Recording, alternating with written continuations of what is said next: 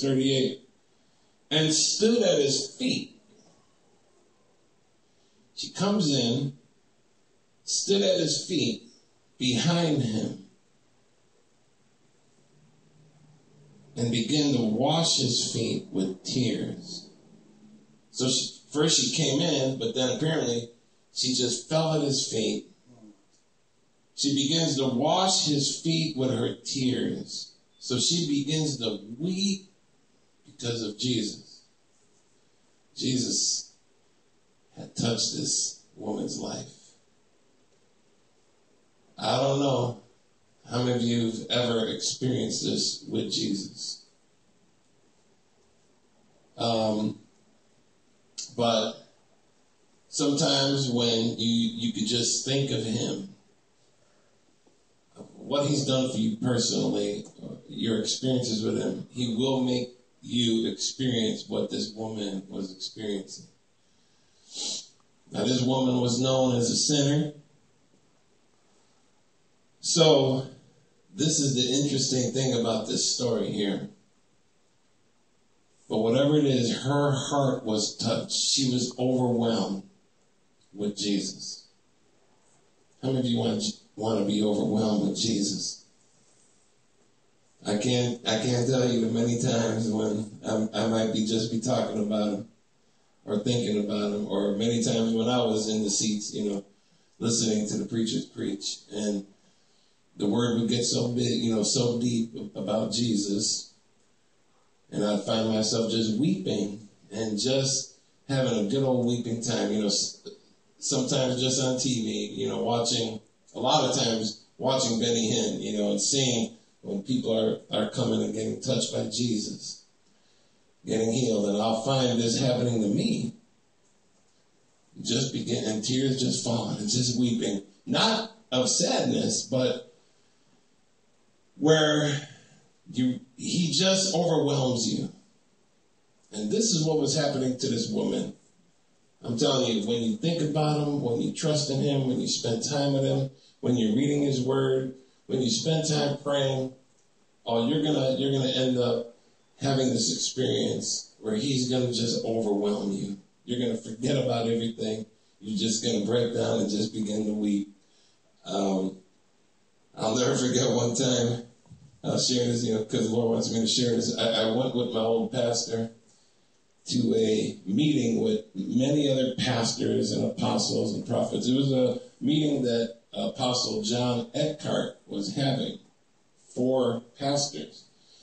My pastor wanted me to come because I came with him. I was associate pastor. And we were in this meeting. It was a special meeting. It was all like a meeting with food and stuff. And they were showing a presentation about people from other countries. And while we're watching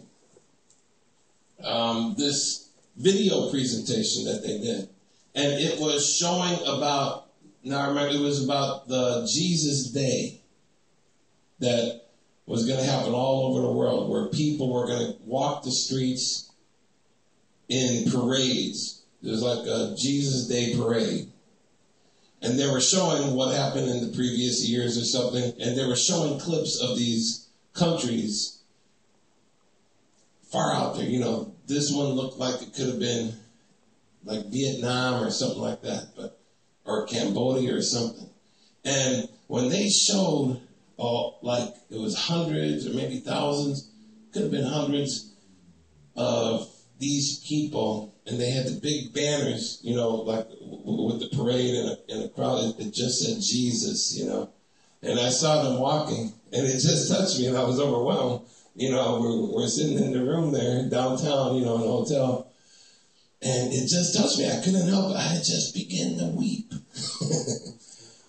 I was so touched to see, because they were showing a clip here from this country, and then another clip from this country, and they're all marching. It was like the March for Jesus or something. March for Jesus, yeah. And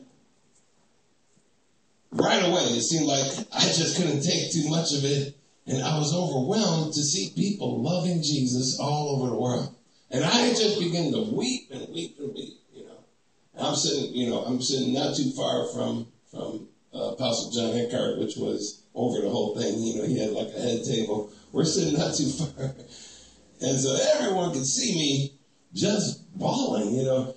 But everyone else is carrying on like nothing. And they were just explaining about the video, you know.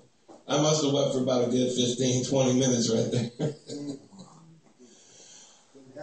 Yeah, and so, but, you know, all in all, it didn't matter to me, like what people were thinking about me. I mean, these were all preachers anyway. You know? I don't know what they were thinking. Maybe some of them said, man, you know, maybe some of them didn't understand, but I would hope to think all of them understood what was going on with me, that I was overwhelmed with Jesus, you know. And now this woman began to weep. Just look at this word weeping. I think I remember. Look, to sob. It means to wail aloud. It's not to silently. See, there's another word, weep, which means rather to cry silently. But this one is to be wailed, to wail aloud. So she's crying. She can't help it. She's sobbing. So much tears, they're falling on Jesus' feet, and she's taking her hair and wiping the tears from her feet. And kissed his feet. Now she got overtaken with emotion. She begins to kiss his feet. And anointed them with the ointment. She breaks open this box. You know, here she is sobbing and weeping, kissing his feet. And she got this ointment and she's okay, and then she begins to take the ointment from the box and anoint his feet with the ointment. Now she came to Jesus. Here's the thing.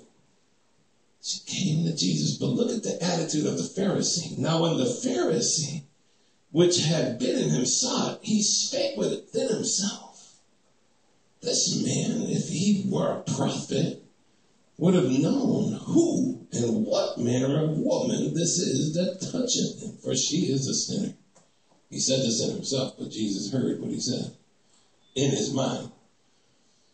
His attitude was, if Jesus was really something with God, he would know that this woman is a sinner that's touching him.